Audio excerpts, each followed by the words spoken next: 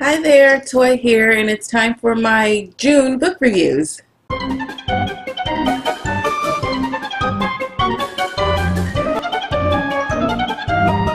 Alright, so let's see what I read in June. I actually read a lot. I was surprised. I haven't really been doing a whole lot other than coping right now. If you follow my Toy Thomas Toy Box channel, there should be some videos posted there. Probably around the same time this video is posted, updates of what I've been reading, things that I've been doing. So a lot of that's just coping.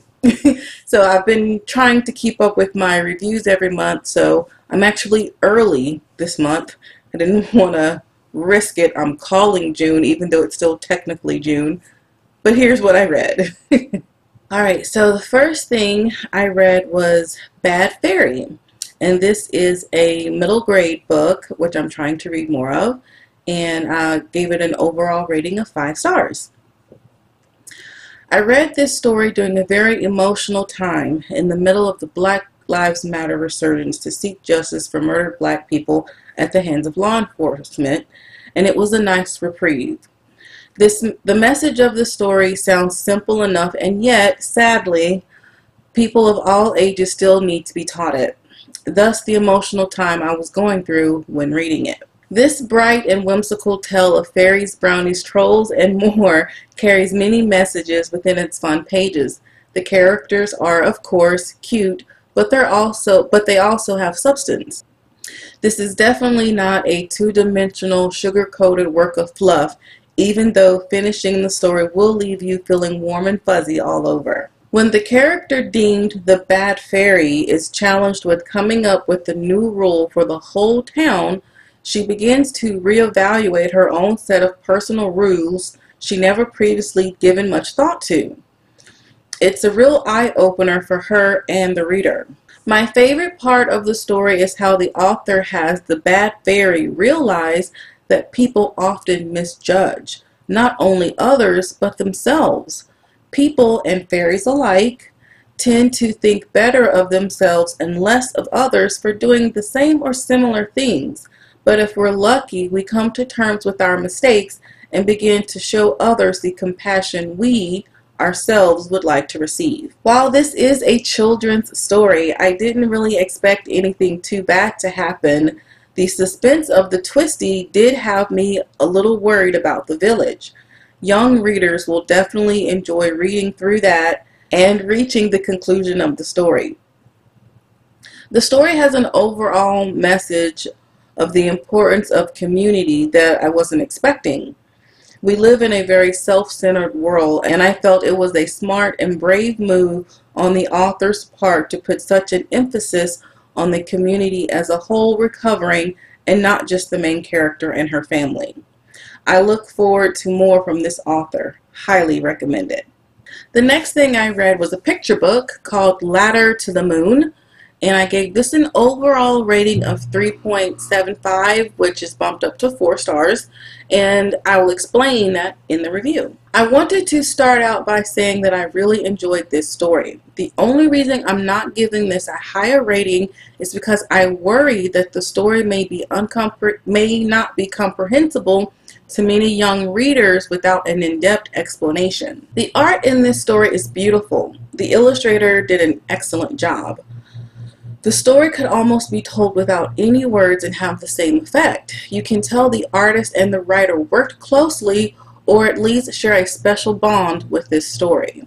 The story itself is very deep and emotional. Aside from significant cultural influences throughout the story, the afterlife theme seems to be most dominant. We have a child who traverses the moon and the world with her deceased grandmother in a type of dreamlike state where they interact with others, living and not.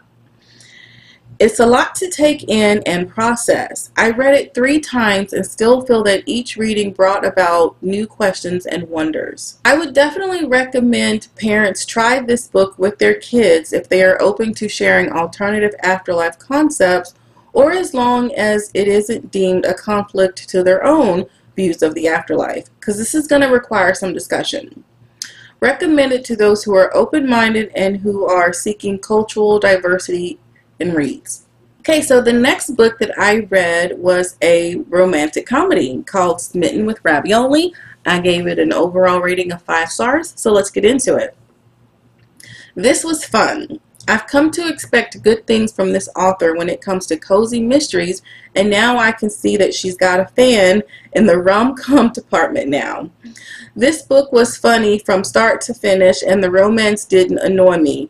Not sure if that came off right. I sometimes struggle with reading romance. Oddly enough, I felt there was one thing missing that the story could have used a little bit more of, though it in no way took away from the overall story, and that's cooking.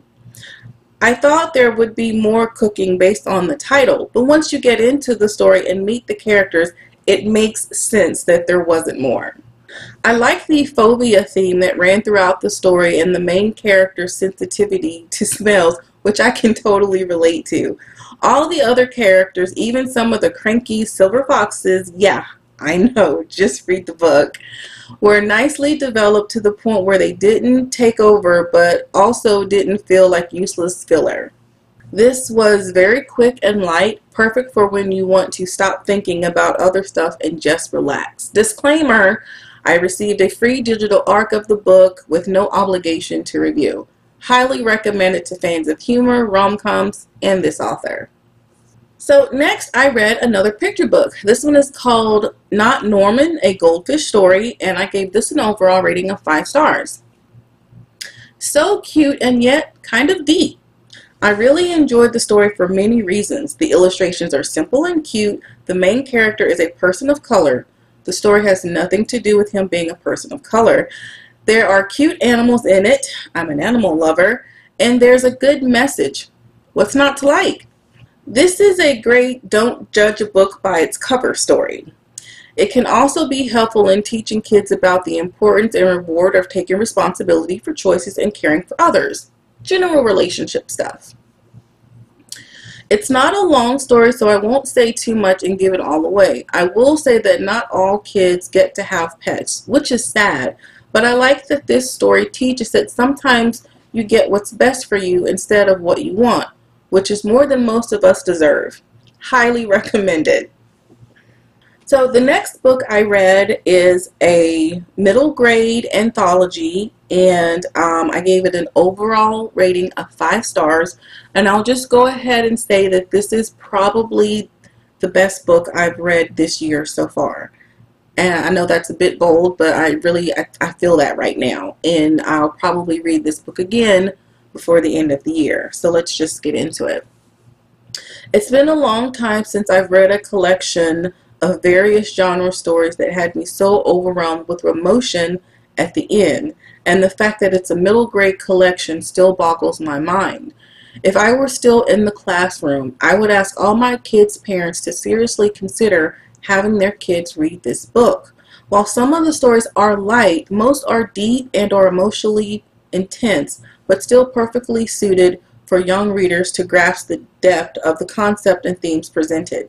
There isn't one story in this collection I wouldn't give an individual 5-star rating to. With that said, The Blind Ship and Winter Days have still stuck with me days after reading the collection. Kudos to each of these authors, the IWSG, and the Dancing Lemur Press for releasing such an amazing book. I will read this again before the year ends. And then I list the titles of the stories in the collection. The Third Ghost, The Ghost of Pompeii, The Blind Ship, Dare, Double Dare, Return to Cahokia, Feathered Fire, The Orchard, Simon Gray and the Yomamba, A World of Trouble, and Winter Days. Highly recommended to anyone, but especially young readers with parent approval. Alright, so the next thing that I read was a I guess this would be like a paranormal suspense thriller, or maybe like a light horror. I don't know. Is that a thing? Light horror? It's not dark fantasy. No. Anyway, it is The City of Ghosts, and I gave it an overall rating of 5 stars. Let's get to it. Here's another book I waited too long to read. Luckily, I already have the next one in the series. Even though dark thrillers and horror stories aren't usually my preferred read, this story didn't come off so scary that I couldn't sleep at night. But then, I did make a point not to read it right before going to bed. I think what's so scary about this story is that if you take all of the paranormal elements out, it's still scary. What happens to the main character is the worst nightmare of anyone traveling in a foreign country. Most of the characters in this story are so real that they are actually annoying because you've met these people. I think it's a mark of good writing when you can say to yourself, if that character was real, I'd avoid them like plague, and they're not even some kind of creature. Still, there were some likable characters who weren't perfect by any means, but realistic, normal, and likable.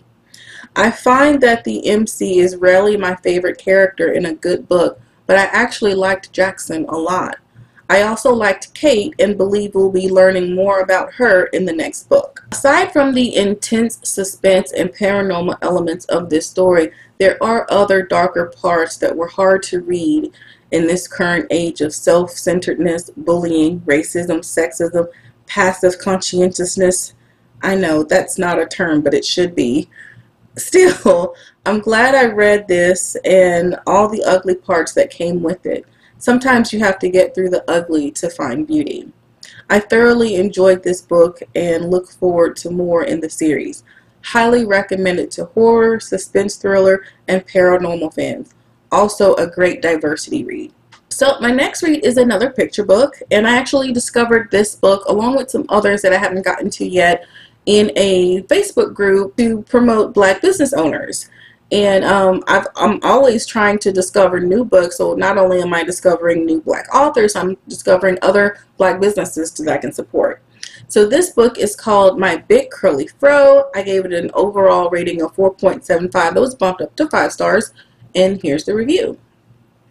This is such a cute and important book for young Black girls and anyone who's ever felt different because of how they look. It's a good story to help teach about self-esteem, cultural and personal identification, and even friendship. Overall, I really liked the story and its lovely illustrations. The main 2 reasons I didn't give this story 5 stars was that 1, there were some tense issues in the text, but nothing that took away from the message or readability. 2, I was left wondering why one girl's mother taught her about how to take care of her hair and the other didn't. I kind of felt like something was missing from that part of the story, but it's not something I think most readers would even consider. I plan to share this with anyone who will look at it, especially my friends with young Black girls for daughters. Highly recommend it. And on a side note, Amazon let me post this review, but they hid it because of sensitivity reasons. I don't even know what that means, and I don't care. I'm moving on. So the next book I read was another middle grade story. It's actually another story in a series I've been kind of reading. This is Pixie Dust series, Acta's, I always say that wrong, Acta's Ice Headache. And I gave it an overall rating of 5 stars. And I think some of the other stories in the series that I've read so far I've been giving 4 stars to, but I really liked this one. So here's the review. This is the 3rd book I've read in this character's world. Not sure if this is a series. The more I read about this character, the more I like her. This seems to be the story of how Acta becomes a real hero. I'd already read how she becomes a monster hunter and really appreciated this point of view of her story. This was another short read. It was easy and cute, but also very sad. Still, not so sad as to bring you down. I like the whimsical world and the tone of the story and hope the author continues to revisit this character. Recommend it. So the last thing I read in June was a short story or a novelette called Messenger When the Raven Calls, Listen. And I gave it an overall rating of 4.75, and so let's get into the review. This was an intense short read that kept me interested from beginning to end. The story, the plot, is the star of this show. It's a suspense thriller with a touch of paranormal. Plus there's a raven, my new favorite obsession. The only reason I didn't give this 5 stars was because I wanted to know more about the characters. Since this was a short story novelette, I understand not spending too much time on character details. Still, don't let me paint you the wrong picture. These, for the story being told, these are fully developed characters. I simply wanted to know more about them. In essence, I wish the story were longer and I could delve into these characters and the plot more. Highly recommended to fans of paranormal suspense and short fiction.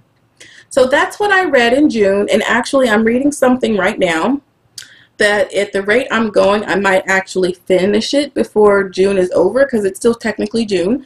I'm either going to finish this on the last day of June or the first day of July. I don't know. I'm flying through this book. If you want to know what it is, check out my other channel. But otherwise, these are my June reviews, and let me know what you think of some of the things that I've read. Maybe share some things that you've read. How are you coping during this time? COVID, Black Lives Matter, Pride, all these things are happening right now. And it's just, for me, books are helping. So I hope you enjoyed some of these reviews. And that's all I have for now. Bye.